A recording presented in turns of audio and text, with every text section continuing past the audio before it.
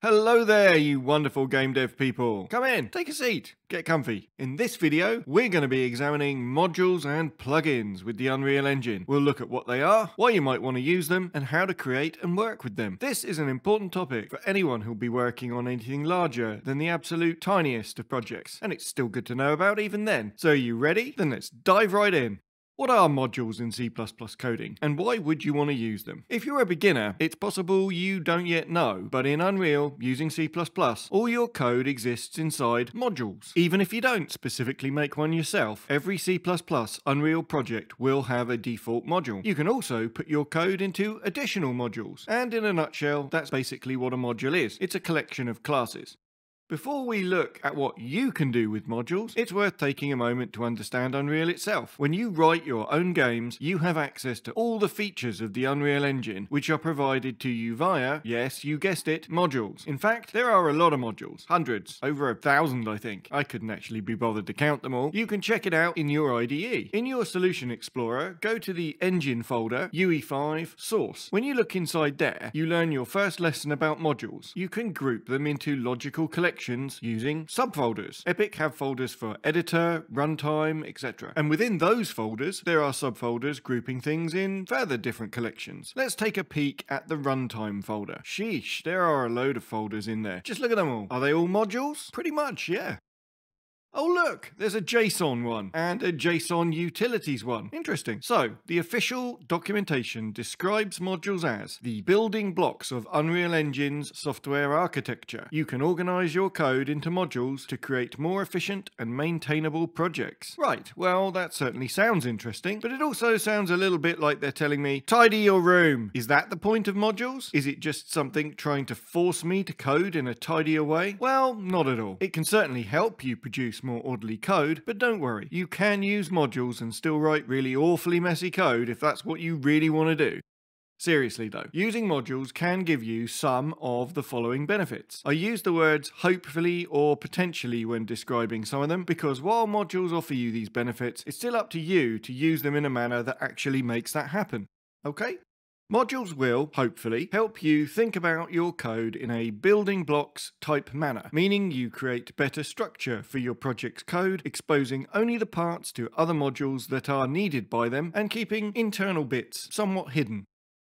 They make your code, potentially, more reusable, especially when you take that a step further and make plugins which can use modules too, and we'll look at making those in more detail later on. They make compiling your app potentially better because the compiler only needs to recompile the module you're working on. The other modules that you already successfully compiled the last time you did a build are fine and generally don't need to be recompiled again until you make changes to their code. That means you ultimately get faster builds, which makes that iterative development cycle thing a little bit nicer. You can make different types of modules. For example, gameplay modules, which run when the game is played. But also editor modules, which can add new features to the editor, or automate the editor based on tasks. You have some control over when modules are loaded, the order in which they're loaded, which can be useful if you know your module depends on something else which needs to be loaded first, or is required at a specific point in the engine lifetime. And because Unreal knows how everything in your project is linked together, it can ignore modules which are not required. It can also include or exclude modules based on various conditions, having modules which are only used for debugging versions of the game, or are only used by the editor, or only used for specific platforms, for example. Okay, so that sounds good. How can we make our own modules? Adding your own modules is not actually very difficult, although considering how some other aspects of Unreal are quite automated, and realizing how useful and fundamental to Unreal modules are, it's a little surprising that the Unreal editor doesn't seem to have a wizard for making them. You can create them with automated tools, and of course you can do it manually. We'll look at both ways. With automated tools, such as JetBrains Rider, you can add new modules simply by right-clicking in an appropriate place in the solution tree and selecting Add Unreal Module. A pop-up tool window lets you fill in the few parameters required before the appropriate directory structure is made containing the minimum files needed. I don't know if other tools such as Visual Assist within Visual Studio allow you to do this as well. I assume they do. But I do know that my Visual Studio 2022 installation set up for Unreal Dev, which now has templates templates for adding Unreal classes still didn't seem to have anything for directly adding modules. Perhaps there is a nice free VS plugin adding such a feature. If you know of one, please drop a comment. I'll check it out and add it to the description of the video so that others can find it more easily.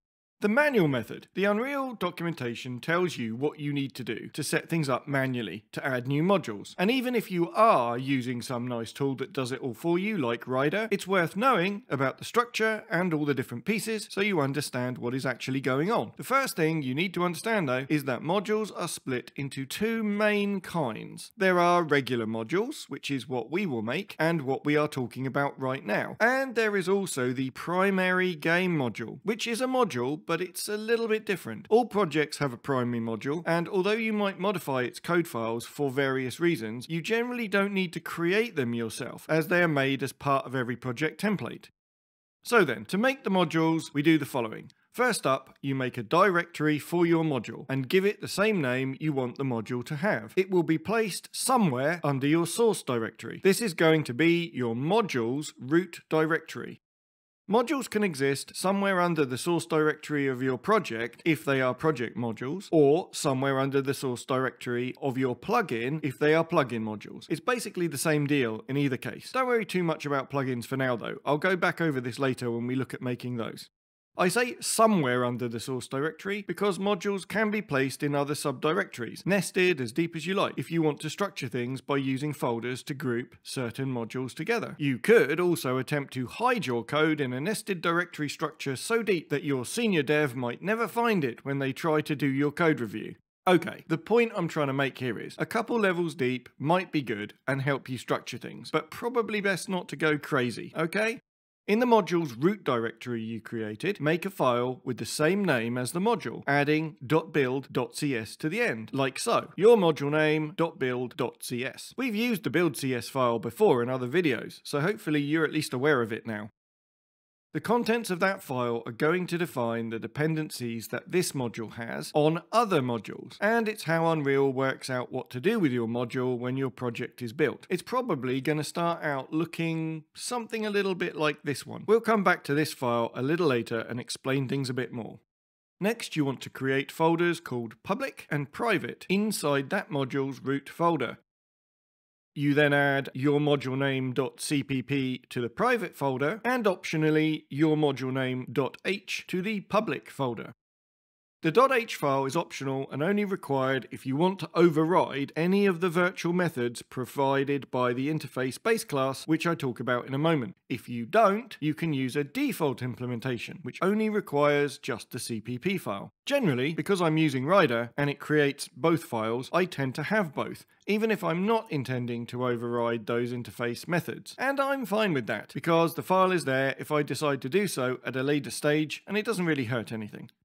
We are going to use these to register our module, and also to run any code we want when the module is started up and shut down.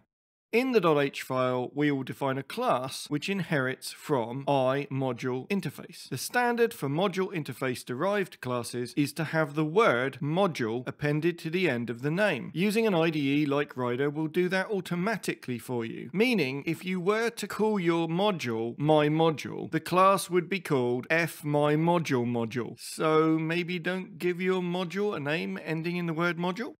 If you have been immersed in learning Unreal C++ coding for a while, you may have gotten used to making Unreal uClass classes, which derive from uObject. And it's worth pointing out that this isn't one of those. And although it derives from a class with an initial I in the name, meaning it's an interface, it isn't one of the Unreal interfaces either. For this reason, your class should be named FModuleNameModule. It's just a plain C++ base class with some virtual methods defined that either do nothing or return a Boolean value as a result. You override them if you need to in your derived class. The most commonly overridden methods are startup module and shutdown module, but you don't actually need to override anything if you don't need to. As I just mentioned, there is a default implementation you can use instead if you don't want to override anything or have your own header file. We need to register the module, which we do with a macro call placed in the C++ file. If you want to use the default implementation and you're not overriding anything, you call this macro passing fDefaultModuleImpl as the first parameter. If you want to override the methods and you have defined your own iModule interface derived class, then you pass that as the first parameter to the macro call. Hey there, this is Video Editing Me talking now. Listening back to that last bit about manually making Unreal modules, two things came to mind. Firstly, it is all good information to know, because once you learn it, you know what bits you need to play with to make modules do what you want them to do. And you understand more about how Unreal Engine code is all structured. But perhaps more importantly, if you are a beginner, all this crap about needing a specific folder structure, module interfaces, and macro calls, it's pretty awful really, and made worse because the original assumption from Epic was that you needed to make this yourself, manually, for every module you create. And once you understand the benefits, you will want to potentially make many modules for most games. So, in case you didn't catch me saying it earlier, do yourself a favor. Go find one of the free plugins that take care of it for you. Use Rider, use Visual Assist, or something else. Hell, if you don't want to do any of that, at the very least write yourself a batch file to do it for you. It's important for you to understand the structure, but it's something that quite honestly no one should be doing manually when they work on projects. Okay, back to pre-editing me. Okay, so now you have your shiny new empty module. What you gonna do with it? And what's the deal with the public and private folders? Okay, let's talk about the folders first. The easiest thing to mention is that irrespective of anything else, your .cpp files go in the private folder. That's the implementation code which gets compiled to make the module do whatever it's going to do. And nothing else should ever need to reference those files directly, so they're private. Your header files, the .h files, will either go in the private or the public folders, depending how they are used. If they declare classes which are only used and referenced inside this module by other classes in this module, then they will be in the private folder. And if they are required to be exposed to modules outside of this module, they go in the public folder. When you add new classes using the new class wizard in the Unreal Engine, or a tool like Rider's Add New Unreal Class, you are given the option to say that a class is either public or private, and the resulting files are placed in the appropriate folders for you. The boilerplate files that these wizards make for you will have other slight differences depending if you choose public or private. So, where you put the header files for the class is important, but that's only part of what matters. The way you define the classes in your module will give it varying levels of exposure to other modules. The terminology here can get a little bit confusing, with words such as private and public meaning fairly different things in different situations. It's worth pointing out that when talking about modules, private and public are nothing to do with the private, protected, public scope keywords that you use when defining your class. For this discussion, I've tried to use words like internal and external to try and actually explain what I mean as I go, in an attempt to avoid confusion and help you learn. Just understand that when you work with seasoned Unreal developers or read certain documentation, you might hear different terms and see public and private used more. Okay?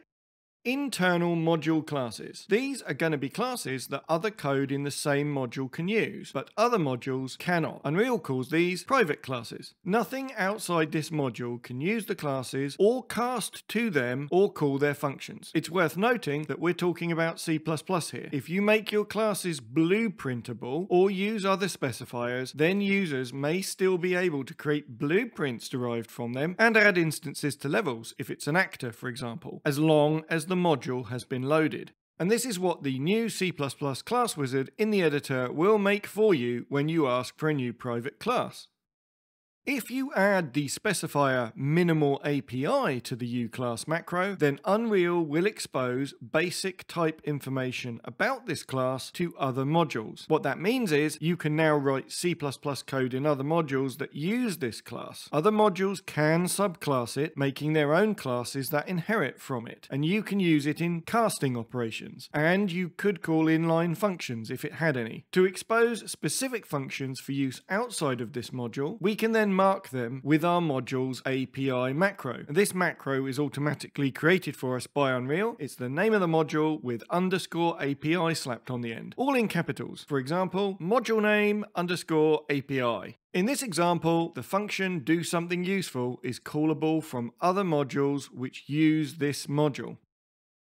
The function do something useful internal is not. Only other code in the same module should try to call it. And yes, even though both have the C++ public scope. Which is why your IDE might be perfectly happy with you writing code that tries to call the internal version of the function and may not indicate to you that there is a problem until you attempt to compile the code and it fails with unresolved external symbol errors.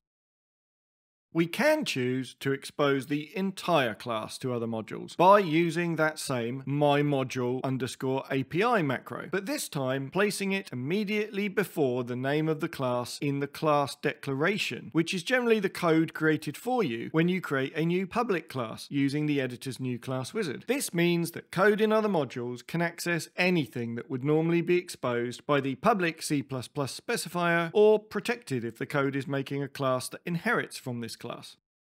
So, we've made a new module, we've put some classes in it, and we marked some of them with the underscore API specifier so that we can use them from code outside that module. We go into some code in another module, and we add a hash include file path for the thing we want to use. IntelliSense in our IDE maybe underlines it in red or something, but we're kinda used to that because in Visual Studio at least, IntelliSense for Unreal projects isn't worth a bean. So, we try to compile the code. And it fails, telling us that IntelliSense was actually correct. It can't find the include file that we gave it. The reason for this is that before you can use one module from another module, we need to explain to Unreal that we actually want to do that. The first thing we should do is update the uProject or uPlugin file where we want to use the module to tell it about the module we want to use. This might have already been done automatically for you depending how you added the module to the project or plugin. But if you simply copied a module folder from one project to another, then it's useful to know what you need to do. For an Unreal project, you edit the project's .uproject file. If you're making a plugin, edit its .uplugin file. Add the module to the list of modules. Both are JSON format text files, and you can add an entry for your new module similar to this. In this way, you can control at what point the engine will load the module, the loading phase. For now, leave that just as default. Then we need to set up the module that will use our target module, telling it that it depends on the new module. We do this in the .build.cs file for any module that wishes to use the new module. The .build.cs files are partly responsible for how Unreal builds your projects. Perhaps somewhat surprisingly to long-time users of Visual Studio, Unreal doesn't actually care very much about your solution file, the SLN file. In fact, it's only really there so the IDE can understand your Unreal project and let you work with it in the IDE. Unreal's building and packaging stuff completely ignores it. Those .build.cs files offer you a few different things for configuring how their associated modules are going to be built. The two most commonly used are both lists of strings containing the names of other modules that this module is dependent on. These are called private dependency module names and public dependency module names. And you may have already encountered them if you have tried to use various code examples or snippets you found online. A few questions immediately present themselves. What do they do? What is the difference between the private and public versions of dependencies? How and when should we be using them? And should you just stick as many module names as possible randomly and repeatedly in both places until your code magically compiles and then forget all about it? To answer the last question first, no, don't do that. And once we go over these things, you won't need to. Now, the Unreal documentation says you should use the public dependency module names list if you use the classes from a module publicly, such as in a public.h file. This will make it possible for other modules that depend on your module to include your header files without issues. This is called a dependency chain. You should put a module's name in the private dependency module names list if they're only used introduced privately, such as in CPP files. Private dependencies are preferred wherever possible, as they can reduce your project's compile times. You can make many dependencies private instead of public by using forward declarations in your header files. Now, that description is certainly a good start, but it may not be completely obvious to a beginner what it really means and exactly what the implications of it are. So let's talk about hash includes. If you're already really comfortable with how hash include files and forward declarations work, maybe skip over this section. But I see a lot of people getting in all sorts of a mess over these things, so it's probably worth just explaining clearly what the deal is. So what is a hash include? Well, when you hash include a file, you are instructing the compiler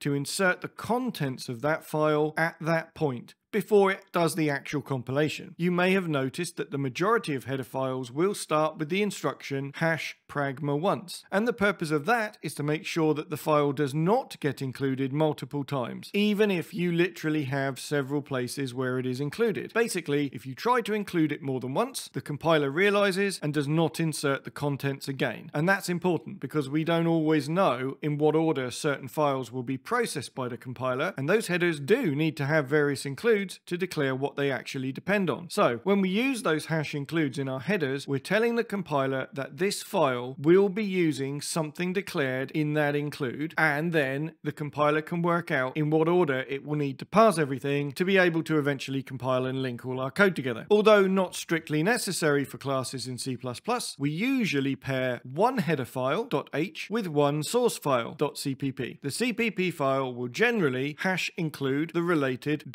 .h file, often as the first line in the file. And this is where it's worth pointing out the different jobs that these two files do. The CPP file has our source code in it. That's the stuff that actually does something when it's compiled. The .h file has declarations in it. That is to say, it generally describes how certain things, such as classes, are structured, including the access scope of properties and functions, and the types passed or returned by those functions. But generally speaking, it doesn't have any actual code in it. And before anyone else moans that header files can have code in, I know, usually in the form of something called inline functions, but that's not how the majority of code is written, and as this is a tutorial, let's not muddy the water too much, okay? So the purpose of the CPP file is actually fairly easy to understand. It has the code. The header file is not so simple because it's actually used in several ways. The compiler uses it to know about which functions it will be expecting to find in the code in the CPP files, and to order things in such a way that code which depends on other code can be compiled in the correct order. The header files are not only used by the compiler to create that code though, they're used by any other code which will use that code. For example, you may compile a library of C++ functions into a DLL file, which you sell to people to use in their own code projects, without ever giving them the CPP files. But for their compiler to be able to work with that DLL, they're still going to need the .h header files, because these describe everything which is needed and allow the linker to connect the code you write in your project to the code already compiled in the DLL, for example. And yes, I'm vastly oversimplifying how compilers and linkers work, so I'll put a link in the video description if you are the kind of person who would like to understand the compilation and linking process in more depth. Anyway, in a header, we can hash include other headers that declare stuff we're going to use for that class, for example. But there is something else we can do. We can use something called a forward declaration. As stated, when you hash include something, the compiler inserts the entire contents of that file at that point. If that file itself also includes other files, then they will be chained together and everything will be included. And that can result in a whole load of stuff being included just because you needed to say that a specific function will be returning a pointer to a specific type of class declared in one of those files. So instead of including that file, we can just tell the header that there is a class with a specific name and we're going to use that, and the compiler will keep an eye out for that class later in the compilation. We can do this because a pointer is not the actual class. Generally speaking, for any given platform, all standard pointers are the same length, because all they will contain is a runtime memory address of where an instance of the class is to be found. By using the forward declaration, we may benefit from faster compile times because we're not having to include a bunch of file content we don't actually need at that point. So then, in the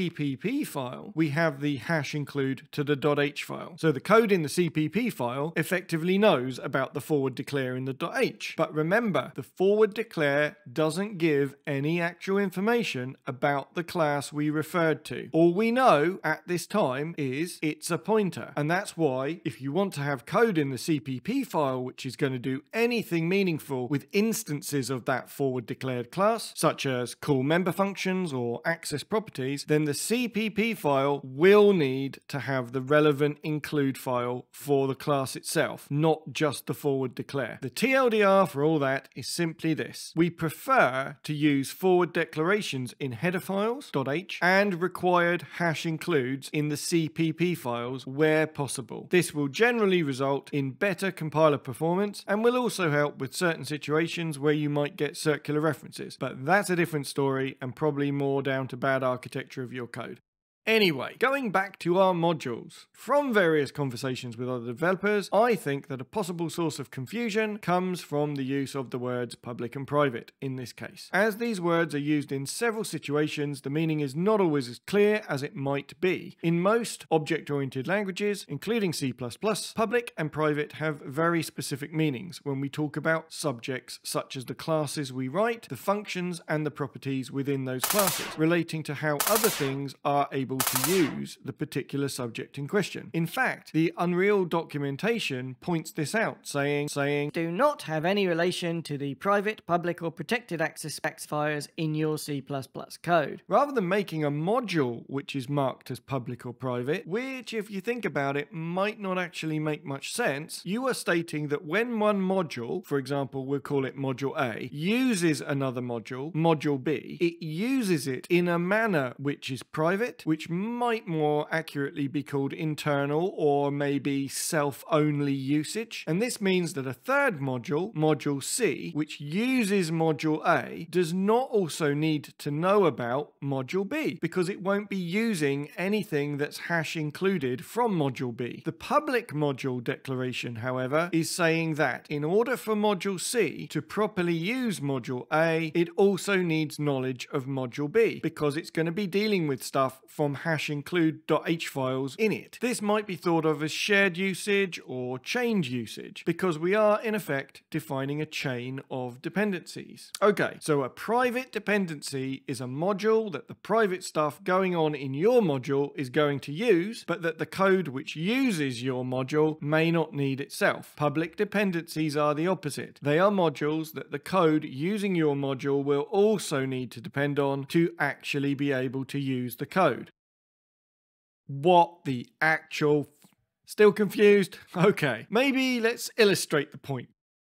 Let's say we have a module called Advanced Ballistics, which knows all about stuff to do with shooting guns. It can do all sorts of clever math stuff to calculate bullet drop over distance, wind offsets, all that kind of stuff. And then we have another module called Standard Sniper, which knows specifically about sniper-related activities, and which uses the Advanced Ballistics module for some of the calculations that it needs. And then we have our game called Pew Pew Shooter, which, of course, has its default primary module of the same name. Now, we know that Standard Sniper uses Advanced Ballistics module, and we know that the Pew Pew Shooter uses Standard Sniper. Therefore, Standard Sniper needs a dependency on Advanced Ballistics, and Pew Pew Shooter needs a dependency on Standard Sniper. That all kind of makes sense. Now, in the Advanced Ballistics module, we have two public classes, one called Shooter Calculator and another called Bullet Flight Characteristics. Shooter Calculator is a class that other modules can call to perform calculations about shooting, and Bullet Flight Characteristics is basically just data. In this example, it's a UObject derived class, but it could also be a struct. Regardless of if we use a public or private module dependency entry for Advanced Ballistics in our standard sniper.buildcs, the classes in Standard Sniper could now use the public code in the Advanced Ballistics module. The Shooter Calculator class in Advanced Ballistics has two methods we can call. The first method takes an f vector as a parameter and returns an f vector as a result. The second method also takes an f vector as a parameter, but it returns a pointer to a U bullet flight characteristics as a result. standard sniper can call both those methods, as long as it has either a public or private dependency to the advanced ballistics module. When we might get problems, however, is when Pew Pew Shooter starts using the sniper shooter module. If sniper shooter has any function itself, which either takes a U-bullet flight characteristics as a parameter or returns one as a result, and Pew Pew Shooter tries to call that function. If standard sniper has private dependency to advanced ballistics, things will now effectively be broken, because Pew Pew Shooter needs to refer to the U-bullet flight characteristics class defined in that module, but it has no way to know about it, because standard sniper is effectively exposing a class from the advanced ballistics module. Then it should use a public dependency for that module. If it did that, Pew Pew Shooter is fine just having a dependency on standard sniper, and Unreal's tools are smart enough to work out that there is a chain of additional dependencies that are also required, and it handles all that for you behind the scenes, and the includes will simply work. Of course, in this case, you could get around the error by manually adding a dependency to advanced ballistics in the pewpewshooter.build.cs. But as nothing in Pew Pew Shooter is directly using the contents of advanced ballistics, that's probably not the best way to go about it. Note: it's also worth pointing out that if you monkey around with all these things, changing dependencies from public to private in your code, and trying to compile and recompile and changing things again, sometimes things might actually work when they shouldn't do. And that's because only the modules that have actually changed may be recompiled. It is completely possible things will seem fine, and only when you change something in another module, which causes that to be compiled later on, will you start to see the errors and wonder why the hell it's suddenly happening. This is one reason why, if you mess with the .build.cs file, you should generally rebuild the solution and do a full recompile. So, just be aware of that.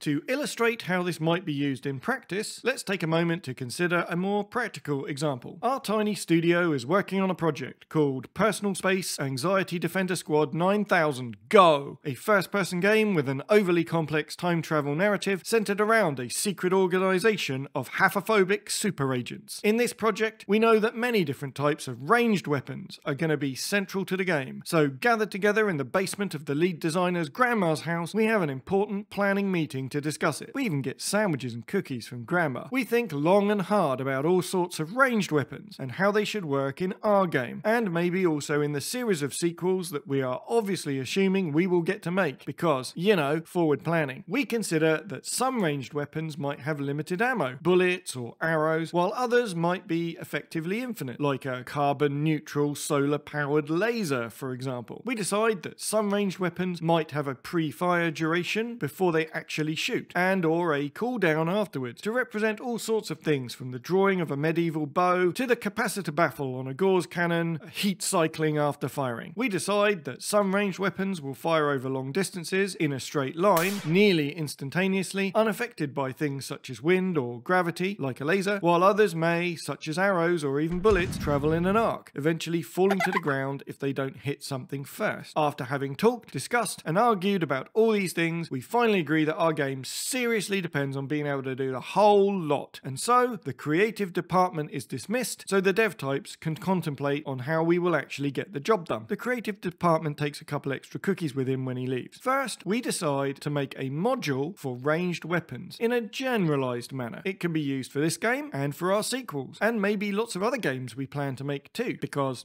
dreams. We spend about 2.5 hours considering various options and finally decide to call the module Ranged Weapons. Inside that module, we will provide code for a number of different things. It will have a public class for all the ranged weapons to derive from, called U Ranged Weapon Base. And we'll also stick a couple of default ranged weapons in there to make testing easier. U Simple Hit Scan Gun and U Simple Projectile Gun, which both derive from that U Ranged Weapon Base. We also decide that we will make another module, specifically for this particular game, to deal with the details of some very particular weapons. We name that one PSA-1 Ranged Weapons. Our game uses some custom physics because, well, you know, why not reinvent the wheel when you already have more than enough work to do? Those custom physics are contained in another module, somewhat unsurprisingly for this story, called Custom Physics. And so far, in the basic testing we've done, they've been working pretty well. The player can pick up, drop, slide, throw objects, and they act as they should in the real world. Nice. The lead programmer turns to the others and says, guys, I think the ranged weapons module should use the physics solution we have already made. You know, for the bullet drops and wind and whatnot. And everyone agrees. Okay, so how does that little lot actually work in terms of public, private, dependency references, and why? We have the following modules: PSA1 game, this is the project's primary module, ranged weapons, PSA1 ranged weapons, and custom physics. And we can say the following about them. Custom physics has no extra dependencies above some standard Unreal stuff that most modules have. Ranged weapons depends privately on custom physics because we use it to calculate projectile drops and wind deviation, but nothing defined by custom physics is a public dependency because none of the functions of the public classes in ranged weapons either accept parameter types defined in custom physics, nor do they return types which are types defined in custom physics, and the module doesn't include any classes inherited from custom physics. PSA1 ranged weapons depends publicly on ranged weapon because it derives classes from and has functions which return classes or interfaces which are defined in ranged weapon, meaning that any code using it will also need to know about ranged weapon module. And our primary module, PSA1 game, will depend either privately or publicly on whatever it needs. Having public dependencies for the primary module is generally not required because nothing is really depending on the primary module as such because it's effectively the root of the dependency chain. If you understand that, you'll realize the primary module could also have all of its dependencies public. It doesn't actually make any real difference. Hopefully that makes the public-private dependency thing a little clearer. So let's get on to plugins. What are plugins in Unreal and why would you use them? Well, plugins are a way of grouping stuff together in a reusable package. Plugin can contain code modules, but it doesn't have to. And a plugin can contain assets, but it doesn't have to do that either. I mean, it should contain something, okay? Otherwise, what's the point? You can have one or more code modules inside each plugin. And just like modules in the main project, the modules included in a plugin can specifically target the runtime game or the editor or both, just like any module can. All the regular rules apply. Now, if you are making for your own projects, you're pretty much free to do what you like. But if it's something you want to publish on the Unreal Marketplace, then there are some additional rules. Plugins can be used for making convenient libraries of assets. Remember, just because you might use a plugin, which is a library having many assets inside it, when you package the project, Unreal will work out what you actually used and only cook and package what is needed for the final publication. And of course, you're perfectly free to include both C++ code and other assets in the same plugin. One of the main reasons that many people are drawn to the idea of plugins is to sell them on the marketplace. Making an entire game and publishing it can be a vast and daunting challenge, especially for small teams or solo devs. But when you think about it for a bit, it seems like maybe you could make your game dev fortune from selling plugins, and that might be more achievable. This will be a subject that a lot of people who watch this video are probably interested in. But because it isn't really about creating plugins, I decided to put that information into a separate video. Let's face it, you gotta learn how to actually make them first before you can start selling them, right? Anyway, so, how can we make our own plugins? Making your own plugins is actually very simple. Unlike modules, which still don't seem to have any interface in the editor for directly making them, plugins do. If you open the plugins window from the editor, main menu, edit plugins, you'll see there's the option to add a new plugin. After you select this, you choose a basic type of plugin from the list. Now don't be scared by this. It's just selecting some boilerplate. It's only a template. It isn't really gonna do anything you can't change later on. When I used to use this method, I generally selected the blank template. You can enter some basic details such as the name of the new plugin and your author details and hit OK. Then you have the unusually long pause while the project files are all shuffled around for you. I said that I used to use this because, of course, I now use Rider to do it. All you need to do in Rider is right-click on your project in the Solution Explorer and select Add Unreal Plugin. A dialog box pops up where you can enter the same kind of information as in the Unreal Unreal Editor, and you can even choose from several templates if you're somehow intimidated by the blank one. Either way, that's all that's needed to create the plugin itself. The required folder structure is made for you with a .u plugin file and additional files depending on whatever template you might have selected. So then what? Once you have the plugin, it's up to you what you want to do with it. You can add whatever modules for code you might want, as described earlier. In addition, once you compile and run the project in the editor, you can display the content folders for the plugin in the content window, where you can add assets in the same way as you do for the project itself. So, it's been some months since Personal Space Anxiety Defender Squad 9000 Go was released, and the response was fantastic. A couple of big name streamers picked it up early on, and it just went totally insane. Sales went through the roof. We have won a bunch of awards from organisations we never even heard of. Seriously, I never actually heard of most of them. The constantly growing fan base are already hungry for more, and our small studio has been approached by a large publisher eager to back our sequels. We did a pretty good job of engineering the first one, which gives us something solid to base a follow-up on, but we feel that this time we can do something better, bigger, and more amazing. To that end, our visionary games designer has come up with a winning move that's going to smash things right out of the park. He calls it the Use Your Illusion maneuver, and basically it means instead of releasing a single great game packed full of excellent things, we're going to release 2 games at the same time, albeit with a single game's worth of stuff that's actually good, just kind of padded out with a bunch of stuff that isn't so great. Anyway, in our lovely new offices, the team gets back together to hammer out the details for the new games. Our sudden success hasn't changed us at all, and we engage in the same friendly back and forth exchanges of ideas while the in-office sommelier takes our wine order. After a conference call with a representative from our new publisher about improving our ESG score by including 6 more shades of blue as player selectable hair colours, the devs are left alone once again to discuss game-specific implementation details. We decide that, although we are making 2 separate games, a majority of the code will actually be exactly the same. So, instead of basing things solely on modules as we did the first time around, we're going to use plugins. There will be a PSA base materials plugin with no code, just materials and material instances, material functions and textures, and it will be used by both games. We will have separate game projects for the 2 games that will use the plugins, but we will also have a plugin development project where plugins are actually made and initially tested before being included in one of those game projects. The generic ranged weapon module that we had in the first game will be moved into a ranged weapon plugin, and the specific ranged weapons we built for the first game will also be moved, but this time that plugin will also contain the specific meshes, materials, sound effects, and any other assets required by those weapons.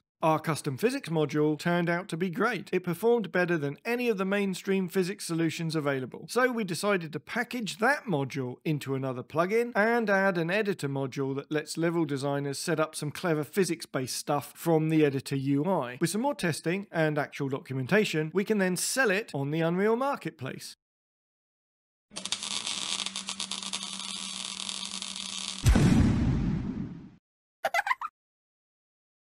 Personally, I couldn't consider making an Unreal project that wasn't structured, at least in part now, using plugins and therefore modules. Perhaps you'll give it a go and use modules and plugins to better structure your own projects. Admittedly, this was a rather long-winded and quite dry look at the subject. Unfortunately though, for some things, you just can't escape needing to learn some background before we can actually put the stuff into practice. But it just so happens that I have a plugin I need to make myself, and then I want to submit it to the Epic Marketplace. It won't take a huge amount of code, and I want to bring you lovely game devs along with me for the ride. I'd like to open everything up so you can see the reality of the whole process. The initial concept, design, development, testing, packaging, and submission to Epic, and let you in on whatever feedback and corrections they tell me to make, where I go wrong, and how I can fix it. At the end, there should be a plugin that anyone can use from C++ or Blueprints, and you can download it free directly from the marketplace, or grab the project files from GitHub and poke around with them yourself. If you're not already, consider subscribing to the channel so that you know when that video and any others I make come out. You could also join our Discord server, where as well as complaining to each other about why stuff often doesn't work how we wanted it to first time, people do try to help each other with various problems and issues that arise while working on their Unreal games, and generally chat about game dev things, share ideas, or show off whatever it is they're currently working on. Links in the video description. So once again, until next time, good luck with all your endeavours.